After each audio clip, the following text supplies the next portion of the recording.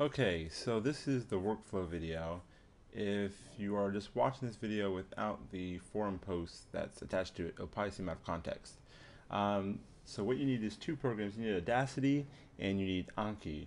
Up here is the Audacity program, and I've already pulled an audio file from my textbook in, and it's a native pronunciation of the story for the current chapter. It's chapter 3. So what I do is I put the audio for the chapter in, and I click play. 一天吃晚饭时，我对他说：“我不想上高中，我要上职业中学。” And when I come across a new word for that chapter, I highlight the selection of audio that I want to take and put into the flashcard. In this case, the word is 职业, which means vocational school. So I highlight it. In Audacity, you can go to File and Export Selected Audio, and it takes that highlighted audio and it creates a new MP3 with just that bit of audio. So then you can, using Chinese input, if you have that enabled on Windows, you go ahead and type in what you just heard.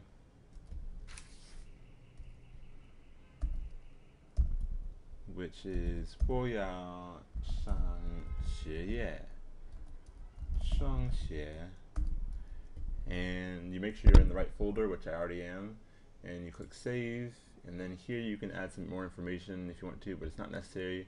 You click OK, and if you have the folder open already where you save things, you can just click on the file and drag it over into the audio. 我要上职业中学。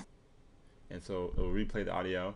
Then you go to your Anki flashcard creator, and this template I will have also in the forum post.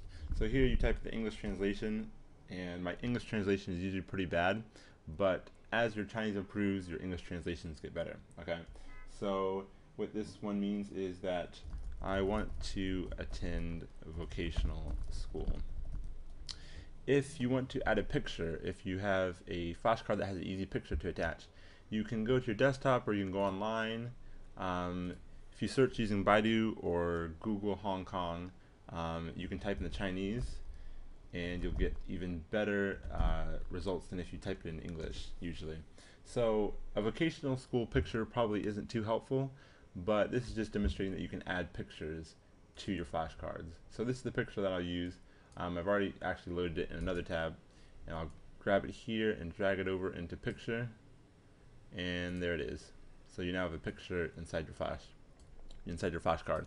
Then for the Chinese, you can type the phrase that's in Chinese. So 我要, and you can actually just copy and paste from this one to save time.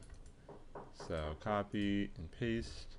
And then the pinyin is, if you're still working on your pronunciation, which after a whole year I still am, you can go ahead and put in the pinyin. So 直,